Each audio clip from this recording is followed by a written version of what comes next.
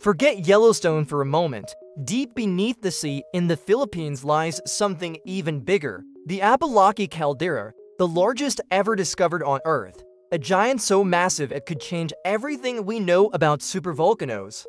The detail is that it remains in absolute silence. But does that silence mean it's truly extinct, or could it still surprise the world? The Pacific Ocean may look calm, but it's not.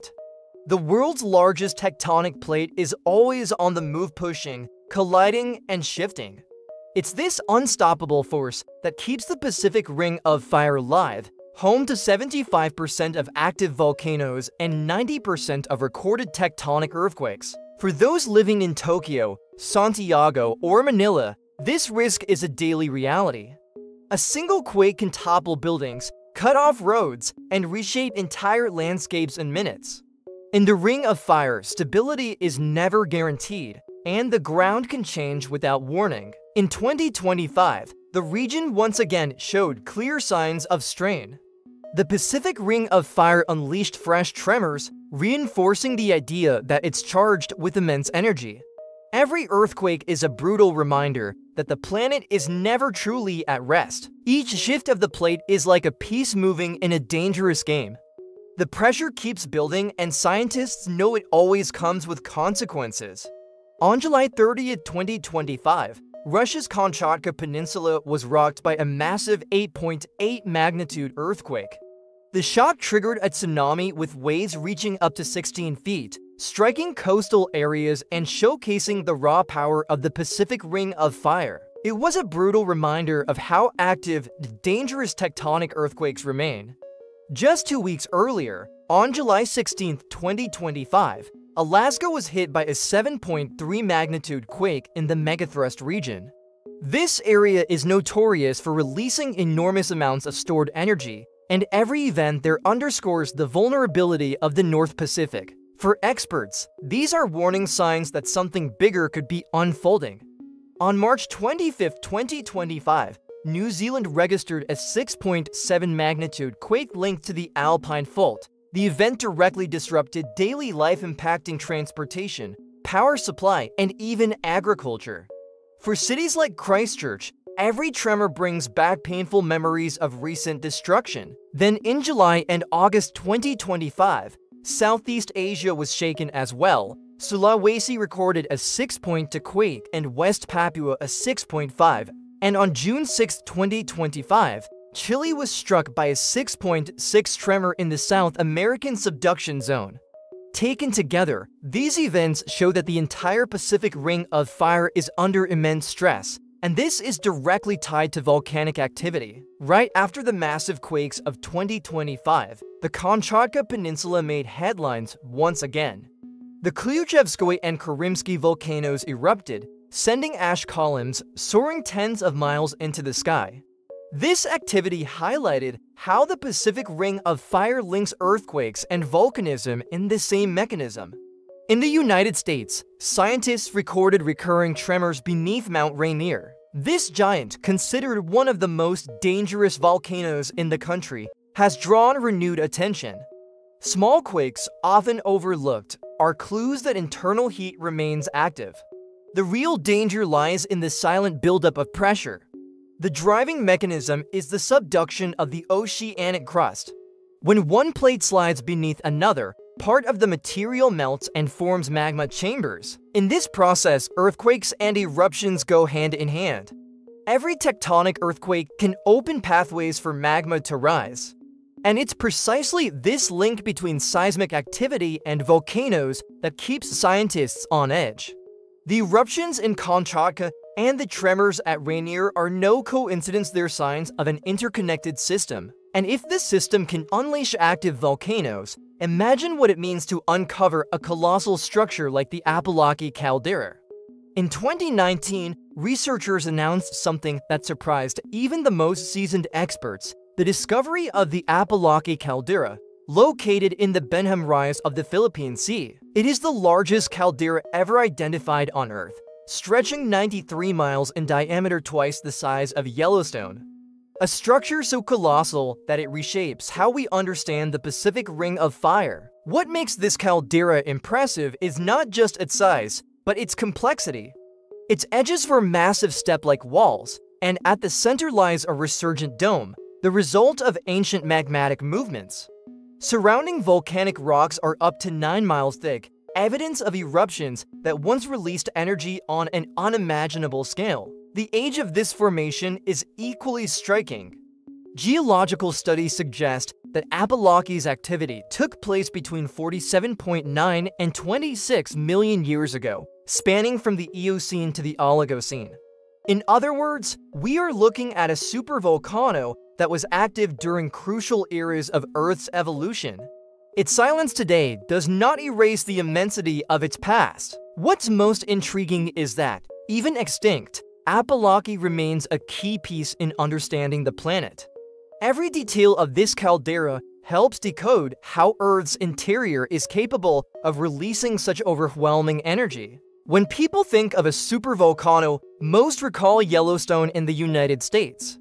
It remains active, with massive magma chambers and ground deformations tracked by satellites and GPS. It's a constant reminder that, even in times of calm, the Pacific Ring of Fire holds potentials powerful enough to reshape the planet. In the Arctic, the Gacko Ridge revealed an oceanic caldera that exploded 1.1 million years ago. The eruption was so intense it carved deep scars into the seafloor. Though forgotten outside academic circles, it proves you don't need solid ground for a tectonic earthquake or volcano to trigger colossal transformations. Indonesia carries the memory of Toba, whose eruption 74,000 years ago was so massive it altered the global climate. Some studies, such as Rampino and Self 1992, suggest the blast reduced the human population to just a few thousand individuals. Meanwhile, in Japan, the air caldera remains active, releasing ash at regular intervals and reminding us that the threat never truly disappears. Compared to all of these, the Apolaki Caldera is a sleeping colossus. Its size dwarfs every rival, yet its silence raises an unsettling enigma. A giant that once ruled the past now rests in the deep. And this leads to the ultimate question: could this monster ever come back to life? The idea of seeing the Apolaki Caldera awaken feels like something out of science fiction. For that to happen, a rare chain of factors would need to align. First, pockets of magma would have to have survived for millions of years. Then a new mantle plume or heat source would need to feed this molten mass. On top of that, tectonic stress would have to reopen ancient fractures in the crust, carving pathways for magma to rise.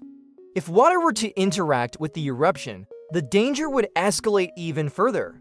A submarine explosion of that scale could unleash devastating impacts, amplified by the pressure of the deep. It's an unlikely scenario, but not an impossible one. The truth is, there are currently no signs pointing in that direction. No local earthquakes, no detected heat, and no visible deformations in the region. All evidence suggests that Apolaki is an extinct supervolcano, a geological scar from a distant past. Still, scientists know that Earth has a way of surprising us. Even in its slumber, this caldera remains a subject of study. And with every new piece of research, one question continues to spark curiosity. If massive submarine eruptions were to happen again, how would they reshape the global climate and the oceans? When a supervolcano erupts underwater, the impact goes far beyond the ocean floor. Submarine eruptions release heat and gases that can alter entire ocean currents. Shifts in these systems directly affect the climate, carrying heat to distant regions and reshaping rainfall patterns. A clear example is the eruption of Hunga Tonga Hunga Hapai in 2022, which blasted an enormous amount of water vapor into the atmosphere. According to a Nature study 2022, this event temporarily increased the greenhouse effect. Now imagine something on a much larger scale coming from the Apolaki Caldera. The consequences would be planetary. In addition, undersea eruptions release particles that disrupt ecosystems. Excess ash and minerals can suffocate marine life across vast areas, threatening fisheries and the food chain. Coastal communities that depend on the ocean would feel the impact directly. These effects reveal how a geological event can quickly escalate into a global crisis. Changes in currents and climate don't respect borders. And if an eruption of this magnitude were to occur, one inevitable question would remain: what would the real scenario of such an explosion look like? If the Apolaki Caldera were to erupt in a basaltic way, the immediate impacts would unfold on the ocean floor. Massive lava flows could reshape miles of oceanic crust, altering marine current routes. This would affect everything from water temperature to species migration changes that would ripple through the entire food chain. But if the eruption were explosive, the scale would be completely different. Gases and ash could reach the stratosphere, blocking sunlight and altering the global climate for years. Events like this have already occurred with other supervolcanoes, such as Toba in Indonesia, leaving deep scars in human history. The key point is that, even as a remote scenario, the effects wouldn't be limited to the Pacific. Farmers could face ruined harvests due to colder winters, airlines might be forced to reroute flights, and entire populations could suffer from sudden climate shifts. It's the kind of impact that touches everyone without exception. And when we consider the technological consequences, the scale becomes even greater. A large-scale eruption in the Pacific Ring of Fire wouldn't just threaten coastal populations. The first target would be the technological infrastructure that sustains the modern world. Submarine internet cables responsible for more than 95% of global data traffic could be severed in seconds. Imagine entire continents cut off in the 21st century. And it doesn't stop there. Satellites would also be at risk. Volcanic ash blasted into the atmosphere can disrupt GPS, communication, and weather signals. That would impact everything from financial transactions to commercial aviation. A single tectonic earthquake followed by an eruption could trigger a global technological blackout. Logistical chains would collapse as well, shipping routes diverted, ports shut down, and vessels stranded would mean shortages of basic goods within days. Remember how a simple disruption in 2020 caused supply shortages worldwide? Now imagine that amplified by the fury of a supervolcano. This scenario exposes just how vulnerable we are to forces far beyond our control.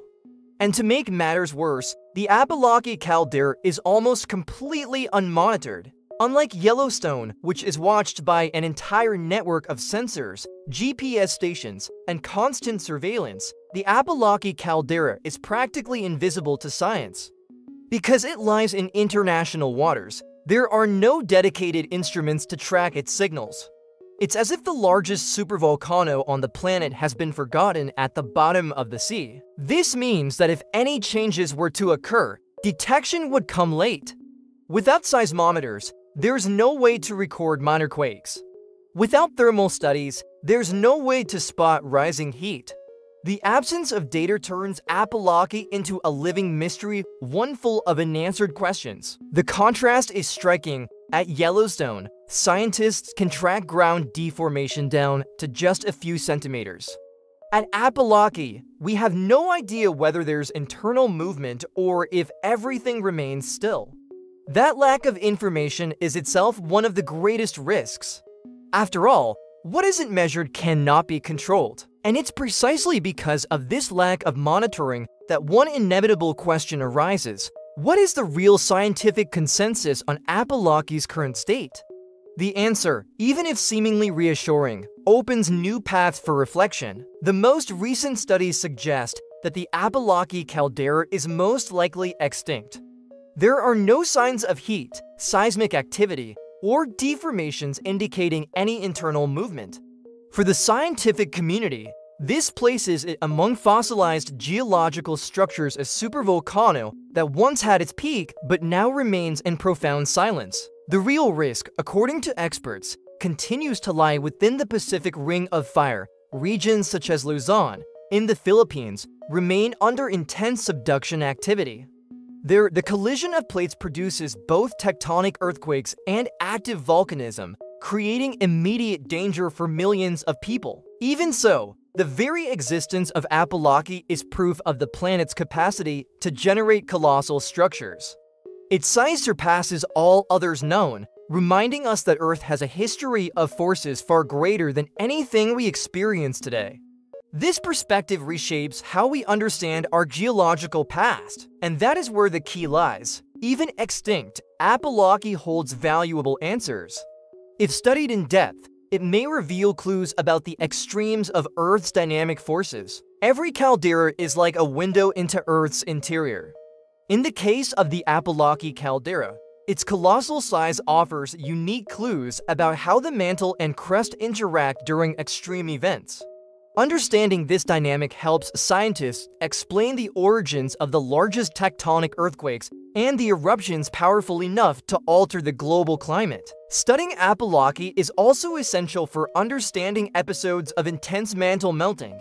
Structures of this scale reveal how the planet releases energy on an unimaginable level.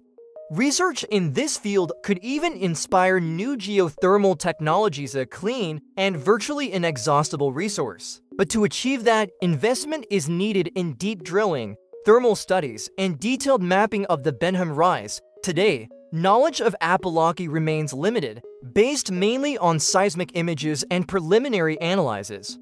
Without field data, we're still only scratching the surface of a hidden giant. The key point is this: the more we understand calderas like Apolaki, the better prepared we are to face the risks of the Pacific Ring of Fire. After all, science is not only about looking into the past, it gives us the tools to anticipate the future. The Apolaki Caldera reveals how Earth is capable of creating structures of unimaginable scale.